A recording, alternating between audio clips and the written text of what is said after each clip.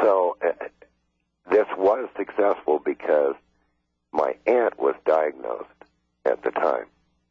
Oh, I see. And I said to Strecker, I says, why don't we just give her this machine? And, of course, Bob Strecker, was game for anything. And he says, fine, give it to her. Mm-hmm. And I said, and then she can dial whatever she wants to dial, and she could do it at home or do whatever. And she had a thyroid problem of some kind. One of the thyroid had died or something, and they weren't sure what it was. And of course, Aunt Dorothy is the type that, if you tell her, here, just do this and do that, then she'll just do all the experiments on her own. Mm-hmm. And so we gave her the machine. Mm-hmm. And finally, this lump appeared, which was down by her thyroid. And she went into the hospital to have it removed. Well, they still got the lump, Jeff, because they don't know what happened to it. They cannot figure it out to this day. It was just like how whatever was wrong with her now is totally crystallized. Mm-hmm. And we just removed it, and they study it. It's just something that they removed, and of course. So you're saying it accreted into a lump? Yeah. And then it was somehow... Yeah, crystallized lump. And that was it. Wow. About the size of maybe a little bit bigger than a pigeon egg. Uh-huh.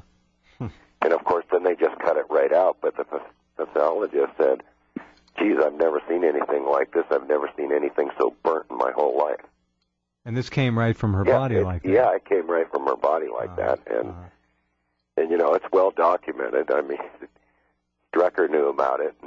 And, of course, he just sort of smiled and went off on his way. And he says, well, he said to me one day, he says, I think we're making some progress, he said, at learning what this thing is.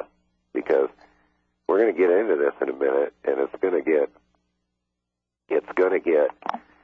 to where we can actually figure out what Rife did. And I know that this BCX machine and a couple others can do this. Okay, very good.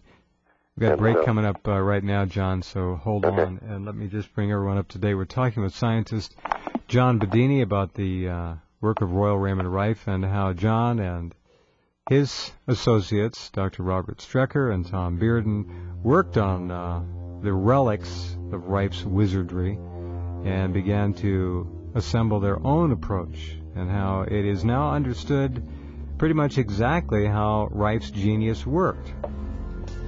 And it is something else, so stay tuned.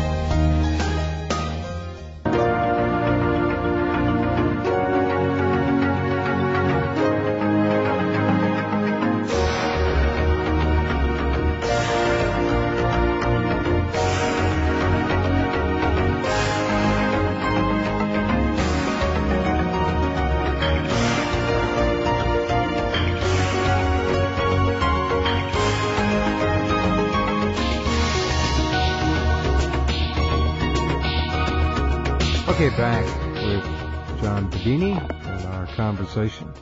All right, let's go ahead and see where this goes. Now, all of you, hopefully by now, have been able to get to Rense.com and have seen John Bedini's name in guests and taken the link that is there, and you're on his page. If not, please do so, because we're going to start looking at some images. Yes, we are. We're going to do that right this moment. So if we go to the top of the page, Jeff, you see 4 pictures that start out the page, and it says underneath them interferometer mix before the transmitter. Right. Okay, this is an interferometer, which is a phase mixing interferometer interferometer.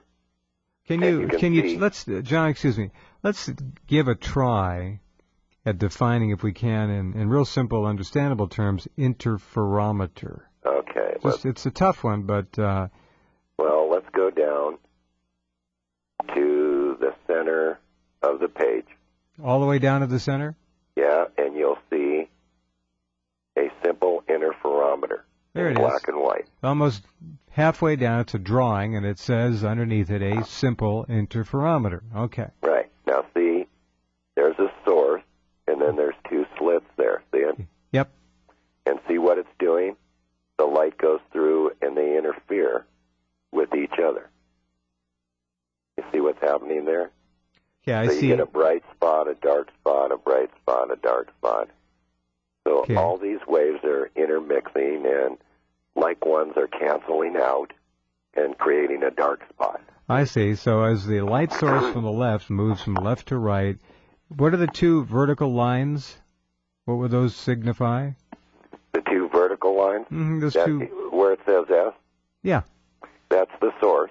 Okay. That's the source wave. See it? So the whole, the source wave itself is contained within those two vertical demarcations, and then it moves through what kind of an outlet? Yeah, it's going through two phased outlets there. Okay. See?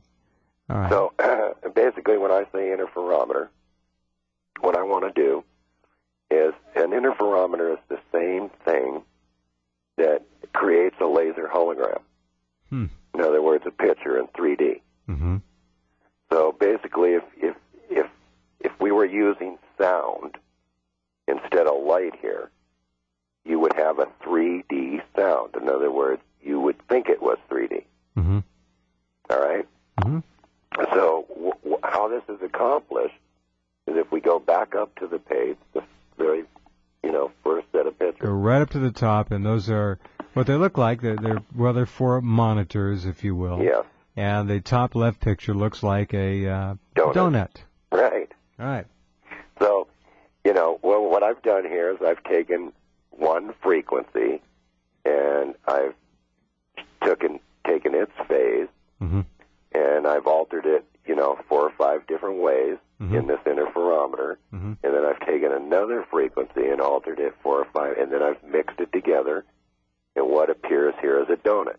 To show you that what the interferometer is capable of doing. Now, if we go to the next picture to the right, mixing two frequencies at one time. Mixing two frequencies at one time, you can see there's one fundamental frequency out there, but then there's this little frequency in the center, and you see it? Yep. It's like ringing inside there. So what we're able to do is we're able to take this thing, mix the frequencies in the correct phase, and then send them to the Rife unit. So all our frequencies are already mixed. You see, now we add more frequencies and we go into this 4-wave mixing. See? And you got a box that looks like a circle at the top and a circle at the side and a circle at the bottom. You follow me? So that's giving you an indication, and that mix there is probably real high in frequency because of the phasing on this. Now, if you move to the next picture, here's 2 fundamental frequencies inside each wave. So in other words, I've put the master frequency inside the carrier frequency. See, the carrier frequency is that big one on the outside. And the frequency that I really want to focus on is on the inside. Okay, and then if I go down to the next picture, you see, I added a pump wave signal to it, which is this DC pump wave. Okay. And I'm pumping this wave, which is, by the way, the same wave that is in the 4th picture that we just looked at. Okay. All right, and then if I go and I tell the interferometer, let's do a spatial dimension,